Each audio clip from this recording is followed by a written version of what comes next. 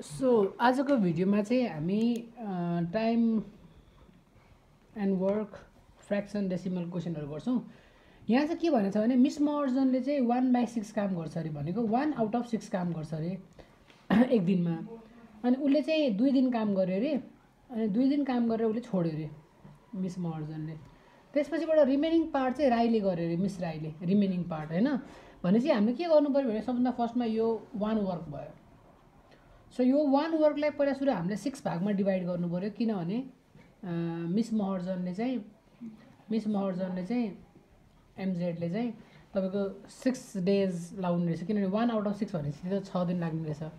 तैपनि अब हामीले चाहिँ 1 दिन 2 दिन 3 दिन 4 दिन 5 दिन 6 दिन भनौँ न होइन। अब यसलाई कसरी बुझ्नलाई मात्रै सिकाएको मैले। अब 2 दिन काम गऱ्यो भने चाहिँ उसले यति काम त गर्यो। सो 2 दिन काम गर्दाखेरि त कति गर्नु पऱ्यो, 2/6 गर्नु पऱ्यो। 1 डेमा 1/6 भयो भने 2 डेजमा के हुन्छ 2/6। तर म तपाईँलाई सिकाउने तरिका चाहिँ कसरी हुन्छ, टोटल वर्क त 1 हो नि त। सो 1/6 ठुलो कि 1 ठुलो भन्दाखेरि 1 ठुलो हुन्छ क्या, किनभने 1 वर्क हो नि त। 1 के हो 1/1 हो नि त। अनि 1/6मा कुन ठुलो हुन्छ त, 1/1 ठुलो हुन्छ नि होइन। सो 1/6 भनेको फ्र्याक्सन हो। त्यही भएर अब सबभन्दा फर्स्टमा चाहिँ हामीले के गर्नु पऱ्यो भने in 1 day miss Maharjan does 1/6 work. अब in 2 days miss Maharjan does 1/6 × 2 work. So कति वर्क भयो त 2/6 वर्क भयो। यो भनेको 1/3 वर्क भयो। यदि 1मा कन्भर्ट गर्ने हो भने 1/3 वर्क चाहिँ गर्दो रहेछ। कति वर्क गर्दो रहेछ 1/3। रिमेनिङ वर्क निकाल्नु पऱ्यो भने हामीले कसरी निकाल्ने त, रिमेनिङ वर्क निकाल्नु पऱ्यो भने 1बाट यो 1/3 2 दिनमा गएर काम घटाउनु पऱ्यो। 3 माथि जान्छ, 3 - 1/3 त्यो भनेको 2/3 वर्क चाहिँ बाँकी छ। अब लेफ्ट 2/3 वर्क के छ त लेफ्ट। अब यो 2/3 वर्क त गर्नु पऱ्यो। अब कसले गर्छ त 2/3 वर्क भन्दाखेरि चाहिँ कसले गर्छ त मिस राईले। अब त्यहाँनिर क्वेसन के छ भने हामीलाई चाहिँ how much does miss Maharjan work भनेको छ 2 डेजमा यति वर्क गर्यो मिस महर्जनले, एउटा एन्सर आइहाल्यो। हाउ मच वर्क लेफ्ट भनेको छ 2/3 वर्क लेफ्ट, यो पनि एन्सर आइहाल्यो। अब how much work was done by miss Rai भनेको छ। अब मिस राई डज कति वर्क त 2/3 वर्क। बाँकी काम कसले गर्ने हो त मिस राईले। सो 1/3 चक्लेट चाहिँ मिस महर्जनले खाएको छ भने अब चक्लेट त 2/3 बाँकी त हो नि। अनि 2 चाहिँ कसले खानु पऱ्यो त मिस राईले खानु पऱ्यो। So this is the solution है। अब अर्को क्वेसन चाहिँ तपाईँलाई त्यो बुरासी भन्नेले चाहिँ 1/20 वर्क गर्छ। अब यसलाई पनि मैले इजी तरिकाले सिकाइदिन्छु। 1/20 वर्क भन्नुको मतलब 1 चक्लेट आउट अफ 20। सो एक दिनमा उसले 1 चक्लेट खान्छ आउट अफ 20। सो 4 डेजसम्म काम गरेछ बुरासीले हो। बुरासीले कति काम गरेछ, अब यो 20 डेज लाग्थ्यो यति काम गर्नु भने 4 डेजमा यति जति सकिएला नि त होइन। सो हामीले फर्स्टमा के गर्नु पऱ्यो, इन 1 डे बुरासी भनेको बी लेखौँ होइन।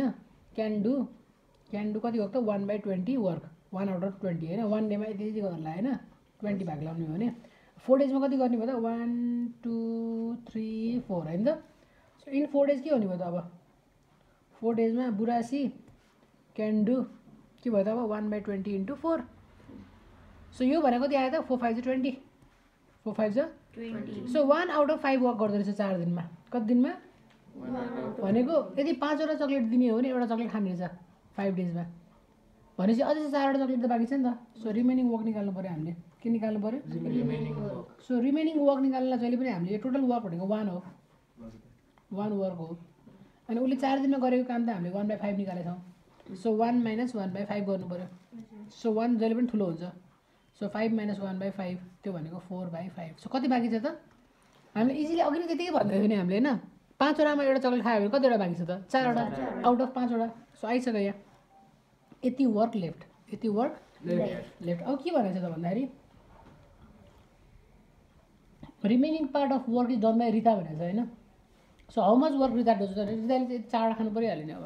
अब Rita does miss Rita does कति वर्क त 4/5 वर्क। बाँकी काम सबै उसले गरेर त हो नि, सक्यो है। This is solution. अब अर्को एउटा छ पोलिमरेज चेन रियाक्सन भनेको छ होइन, के भनेको छ अरे पोलिमरेज चेन रियाक्सन भनेको छ। यो फेरि यो चाहिँ फेरि पिसिआरको फुल फर्म होइन है, यो हो हुन पनि सक्छ। सो पिसिआर टेस्ट गराएर रहेछ अरे होइन।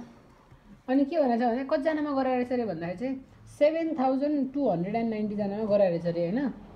अनि ला 3 आउट अफ 10 चाहिँ पोजिटिभ देखियो अरे क्या। 3 आउट अफ 10 चाहिँ के देखियो अरे पोजिटिभ देखियो अरे। So find the number of people who are having corona positive भनेको चाहिँ होइन। 3 आउट अफ 10 भनेको चाहिँ के भने यत्रोजनाको टेस्ट गर्यो यति धेरै पपुलेसनमा, तर 3 आउट अफ 10 चाहिँ पोजिटिभ छ। एभ्री 10 जना टेस्ट गर्दाखेरि 3 जना पोजिटिभ छ। सो यसको मतलब के भयो त, यति हामीलाई अब 3 आउट अफ 10 भनेको छ नि त होइन। सो पहिला सुरु के गर्नु पऱ्यो भने टोटल अब रिमेनिङ पपुलेसन देखाउन, कोरोना नभएको पपुलेसन रिमेनिङ पपुलेसन कति हो त अब भन्दाखेरि 1 - 3/10, त्यो भनेको 10 - 3/10, त्यो भनेको 7/10। 7/10 population is free from corona, भनेको 3 जनामा 10 जना पोजिटिभ देखियो भनेपछि 7 जना आउट अफ 10 जना चाहिँ के भयो त नेगेटिभ देखियो होइन। अब्जर्भ नेगेटिभ, के हो observe negative. So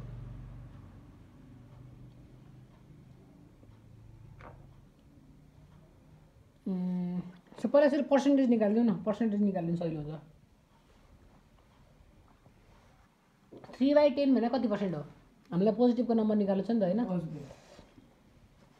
so for percentage, for के अरे पर्सेन्टेज, अब 3/10 अफ 100 गर्दाखेरि 0 चेट 3 10 चाहिँ 30% आयो। कति पर्सेन्ट आयो 30%। सो अब 30% अफ यति गर्नु पऱ्यो क्या, के गर्नु पऱ्यो भने 30% अफ 70 to 90, 0 चेट 0 चेट।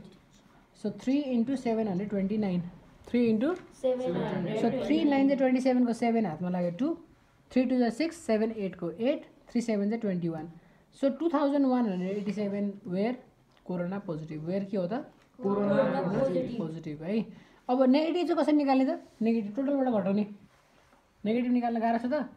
7290बाट 2187 घटाउने, कसरी घटाउने 10 मा 7 3, 8 मा 8 0, 2 मा 1 1, 7 मा 2 5, यति चाहिँ नेगेटिभ भयो कोरोना नेगेटिभ। र यो भनेको 70% हो, यो भनेको कति हो 70%। अब यो पनि कसरी थाहा पायो 70% भन्दाखेरि अघि 3 आउट अफ 10 थियो, 7 आउट अफ 10 भनेर 70% हो।